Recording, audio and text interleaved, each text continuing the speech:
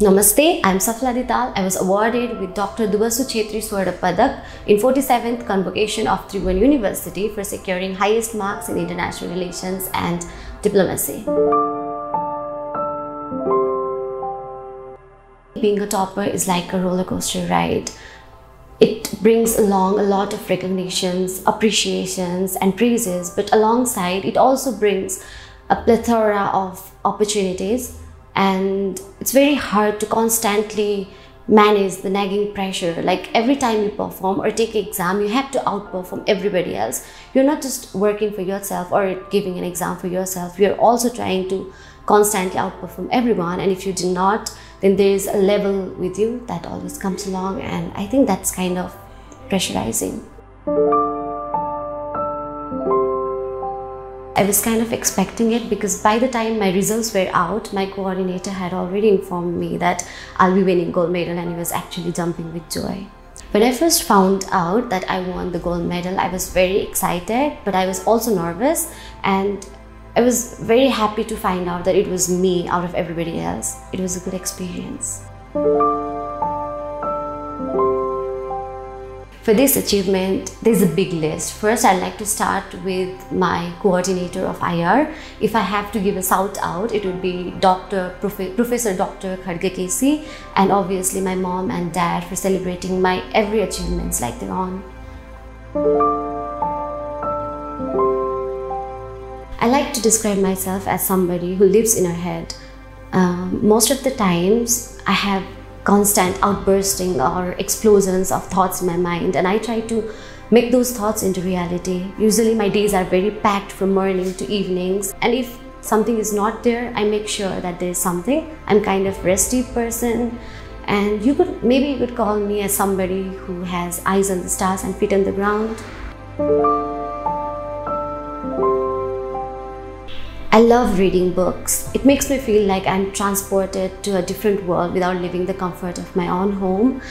Besides reading, I also enjoy cooking, baking, though I am not good at it, dancing, journaling, having coffee conversations.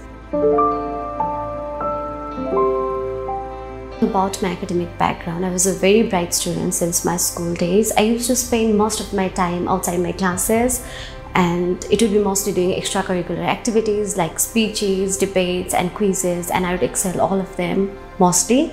And I was also placed among top 3 in SLC, so because of that I was awarded by a youth club in our locality.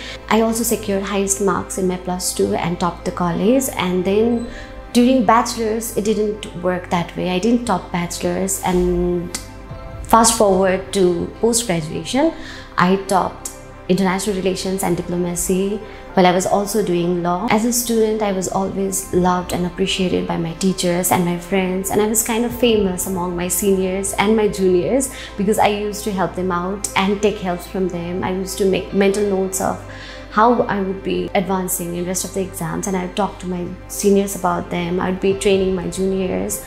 And even during exams, I used to help them a lot. My friends would normally, I remember one incident when we used to be all seated in front of each other and we used to discuss the concepts and notes, and we would talk about it. So I was quite loved.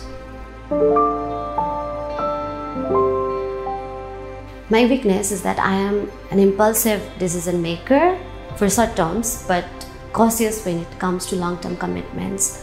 And my strength would be the same as I told earlier. I make impulsive decisions and I back up with hard work, which makes it turn out even good. So I like to say that my strength is I'm a persistent hard worker.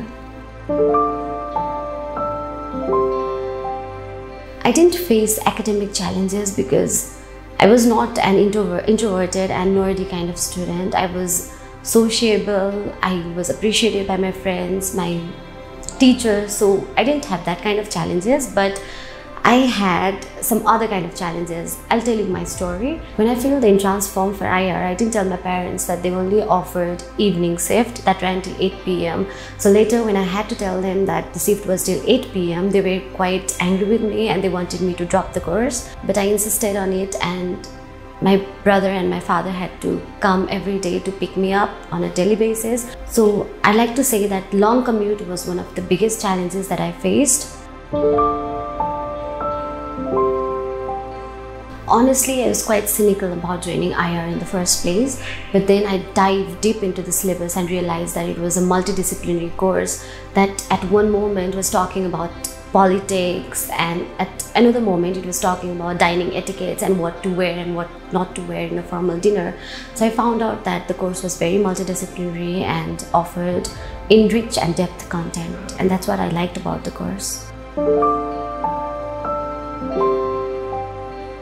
Currently, I'm doing my master's in law in human rights and gender justice, and I'm also working as a section officer for government of Nepal. So my short-term plans would be to do good in whatever I'm doing, sharpen my skills related to my work, and then I have future plans for exploring PhD opportunities abroad. Honestly, it requires a lot of hard work to find a balance in study and work. Some days study takes over, while some days work takes over. However, I try to make sure that I'm persistent with whatever I'm doing. Before I suggest any study tips, I'd like to give a disclaimer that it is individual-centric, and what works wonder for me might not even work for you. If I had to relate it with my personal experience, I would suggest that you first dive deep into the syllabus, because whatever you need is always there in the syllabus. Then you might have a peer review with your friends, find journals and articles, browse the internet, discuss it with your teachers, and organize. Organizing is the key. These days it is so hard to not get distracted by social media, but do not let social media distract you. Rather put it to good use by following people and pages that help you grow. So if I have to sum it up, the drill is to limit the focus and understanding the basics, because if you're trying to memorize the advanced concepts and you cannot re-derive it when needed, then basically you are lost. So maybe just knowing the syllabus and limiting your focus on understanding the basics is the key.